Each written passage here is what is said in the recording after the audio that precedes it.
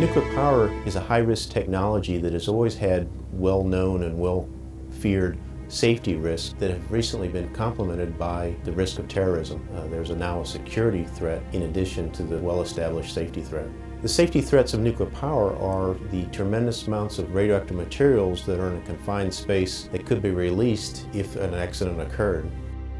If you look at the risk of nuclear power plants over time, the risk is highest early in life, the infant mortality phase, and at the end of life, the wear-out phase.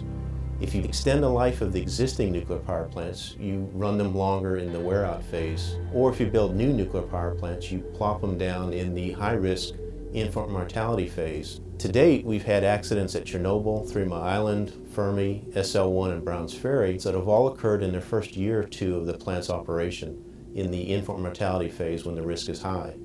The plants that we have operating today are running into the wear-out phase where the risk again goes high.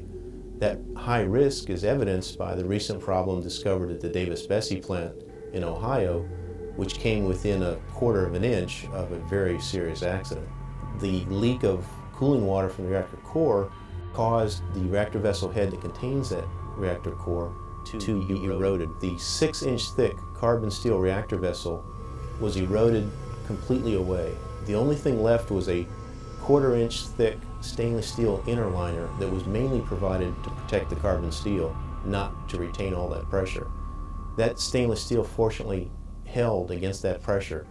Had it broken, the cooling water inside the reactor would have poured out through the hole that was in the reactor vessel head at a time when a significant backup safety system, the containment sump, was also broken at the plant. The accident at Davis-Besse could have progressed to the point of a China syndrome, where the reactor core overheats, melts, and starts burning its way towards the ground. There would have been a very serious steam explosion, similar to what occurred at Chernobyl, to blow the building apart and release the radioactive cloud into the environment. The radioactive cloud could have affected the cities of Toledo, Detroit, and contaminated the Great Lakes and the surrounding countryside for a very long period of time. The Chernobyl accident in the Ukraine in 1986 contaminated areas around that plant out to 100 miles or more that are still uninhabitable today, nearly 20 years later.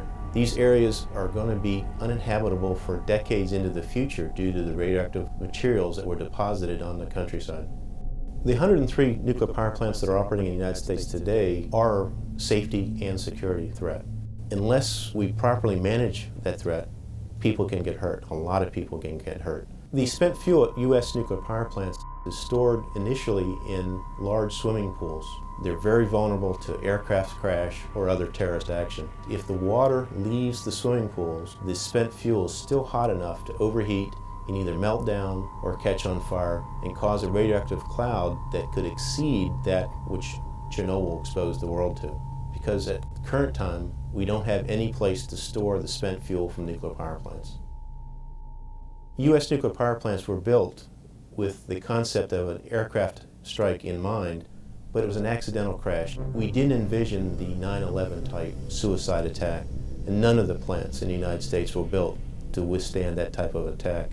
Since 9/11, all we've done to protect our nuclear power plants from that kind of attack is to upgrade airport security. That's it. Nuclear power plants containing thousands of curies of radioactive materials located close to large population centers are particularly vulnerable parts of the infrastructure that our enemies may try to exploit against us. Dismantling a nuclear power plant creates some very difficult challenges. Many of the parts are very large, can weigh 100 tons or more, and are radioactively contaminated. You have to dispose of highly radioactive materials in special disposal sites. It will take tens of thousands of shipments to clean up this problem we've created. The transport of highly radioactive materials by rail or by barge has been described by some as mobile Chernobyl. You have radioactive material in motion and a terrorist can figure out where and when they want to strike. The nuclear power plant itself operates for 30 to 50 years, then creates waste materials that are hazardous for tens of thousands of years. It's hard to predict what the government will be or what life will be like 1,000, 10,000 years in the future. It's also hard to have material that will kill them left to them because of our short need for energy.